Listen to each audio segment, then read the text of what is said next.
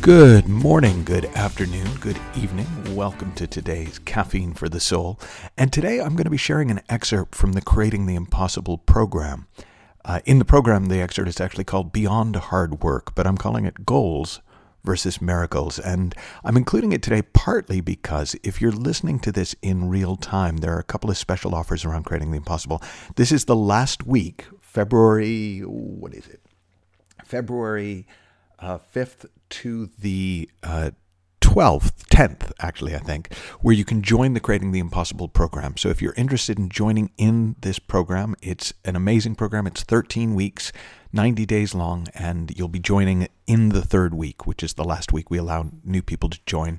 And you can find out more about that at michaelneill.org/CTI, but also because this month, so from February 6th to March 6th, you'll be able to buy the CTI Creating the Impossible book, the ebook, from the Kindle store, from the iTunes store, from the Nook store with Barnes & Noble, pretty much any online store that sells ebooks, you'll be able to get Creating the Impossible, a 90-day program to get your dreams out of your head and into the world for only $1.99. So I hope you enjoy the audio, and I'll see you on the other side.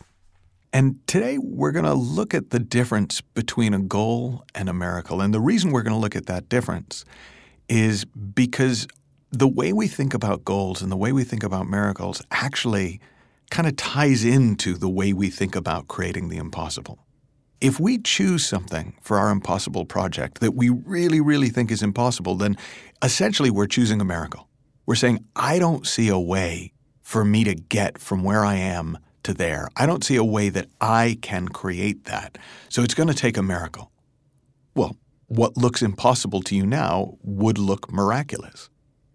But as you go, as a path starts to emerge, when you jump and the net suddenly appears, somewhere along the way, it will look less miraculous and more just a function of how things actually work.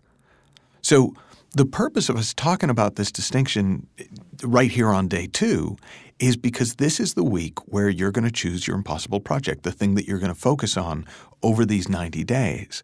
And you want to be sure that you pick something that you can't do through hard work alone, that your will is insufficient to create, that if you just buckle down, that still wouldn't be enough to bring it into being. So in a way, you're looking for something that would take a miracle. Now, that's very contrary to the way that we think about goals, right? So we think about goals as, well, I'm going to set the goal, and I'm going to go out, and I'm going to achieve it, and I'm going to have a plan, and I'm going to work my plan. Well, the point of an impossible project is that in and of itself wouldn't be enough. So in choosing your impossible project, you want to choose something that you might not be inclined to put on a goal list because you'd be pretty sure that you were going to fail. Like when I told my wife about this program way back in 2009, when I first said, I want to do a program to help people create the impossible. And in order to do it, they need to set a goal or a project that they have less than a 20% chance of succeeding at. Ideally one that they figure they have less than a 5% chance of succeeding at. She said, well, why would I set a goal that I'm going to fail at? And I said, well, you wouldn't. But this isn't about setting a goal. It's about setting a direction. It's about sitting in LA and saying, I want to get to London. It's about sitting in London and saying, I want to get to Paris. It's about sitting in Paris and saying, I want to get to Nepal. Well, how are you going to get there? I have no idea. But I know where it is I want to get to.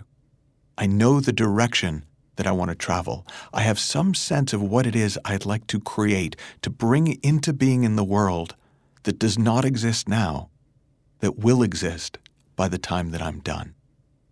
And that's how you choose your impossible project. So I give some examples in the book, but to make it really simple, go ahead and make a list of 3 things that you'd put on a goal list, 3 things you'd really like, but you think, you know what, probably if I was willing to commit to this, if I was willing to put in the hours, I could pull this off. And then write down 3 things that would seem almost miraculous if they came to pass over the next 90 days. And you'll get a sense for yourself of how those lists differ. And that's going to inform you in choosing your impossible project. But the other thing that I want you to kind of have in the back of your mind today as you go through your day is, what in your world could you not have predicted? What do you have now in your life? What have you done in your life that was kind of miraculous in the sense that you didn't make it happen, and yet you love that it's part of your life. You love that it happened.